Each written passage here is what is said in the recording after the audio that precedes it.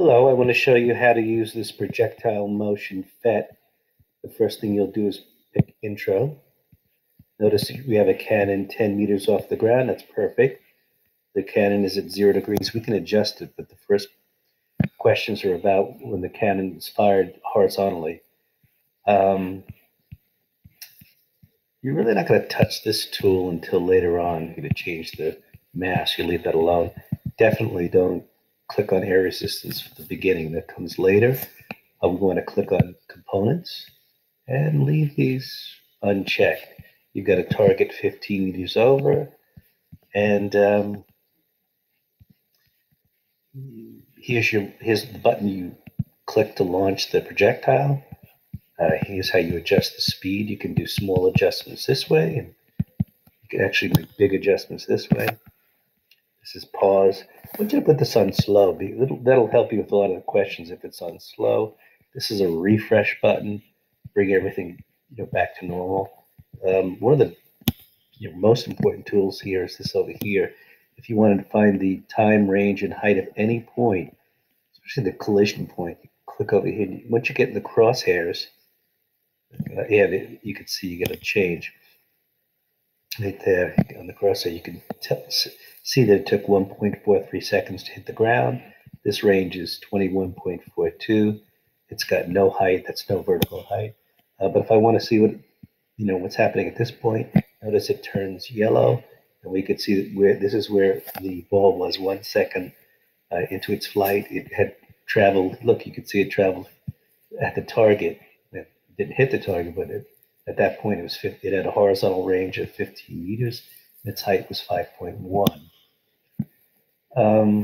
Here's the clear button to erase what you've done, and that's basically it.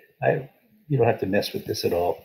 Let me show you. If you're trying to hit the 15-meter target, you can obviously play around this way. We've got to go a little less. Let's launch it.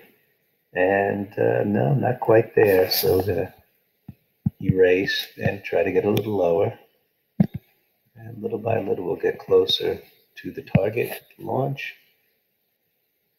Part of this lab is hitting this target on the bottom. And look at this. Actually, this is another thing I can show you. You can move the target. Let's put the target back to 10.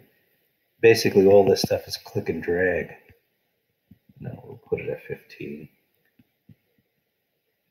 I think that's what it was originally, right? 15. Okay. Oops. And let's try again. And that's way too slow. We'll erase. And we'll bring it up. Okay, and you get the idea. Now let me show you something else. Now that's hit the target, but I didn't hit the bullseye, so maybe we'll just click it a little more, erase. And so when I talk about hitting a target, I mean like right in the middle there. And well, it's not quite it. So go backwards. Sometimes there's no speed. In this case, you're not going to get any velocity that will exactly hit the target. I'll probably give you targets that you can hit exactly. Don't mess with it. You can change this, but I believe the entire first experiment's at 10 meters, but you can actually click and drag and change this. I'm going to play around a little bit.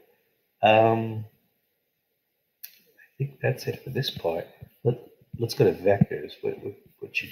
Now you can change the angle here. You can see that it's reported over here. We've got a target again that's movable. I'm suggesting to use the slow. This is your measuring device, and it's worthwhile to see this again. I have air resistance on, so that is not what I want on. So I can just remove it, clear it. I think there is a point later on where you have to use the air resistance, but not in the beginning. I'll put velocity vectors on. That's right. I think in this one I asked you to put the velocity vectors, and we can click it again. You can see, ooh, actually, that's not good. Let's pause this. Go to slow. Let's clear it. Actually, not velocity vectors. I want to put components on. So you'll see this a lot better, I think. But you can see, let's launch it. You can see the, okay. Velocity vectors, yeah, okay, velocity vectors. So it should be components, velocity vectors. Let's clean it up and try it again. Yeah, that's better. So, because I want you to see the, come on, hit play. What I want you to see is the horizontal component and the vertical component. You can see the vertical component going to 0. Let's get this out of the way. And let's do it again. This is pretty cool, I think. So the vertical component goes to 0, but the horizontal velocity, no surprise, no air resistance, the horizontal velocity doesn't change. And remember this little thing to get into the crosshairs. Let's see if we can find the peak. Well, actually, this only gives you the time. So to get to the peak, it took see how it turned green? 1.59 seconds to get to the peak. And I'm sure you know, and I hope you know, that the peak time is half the total time in the air. So this is a little more fun. We can adjust the angle and see if we get a bigger range. Let's try this and see if we get a bigger range. I bet you know already that we probably will get a bigger range because it's close to that magic number. And I think that's all you need to know to have fun with this. Let's go. Let's find out the range over here. See how this turned yellow? So this range was 28.6, and this was better. We'll put it over here, and this is why you can't see that. I think that's all you need to know about. You just heard my dog. Stop this now. That's it. Good luck.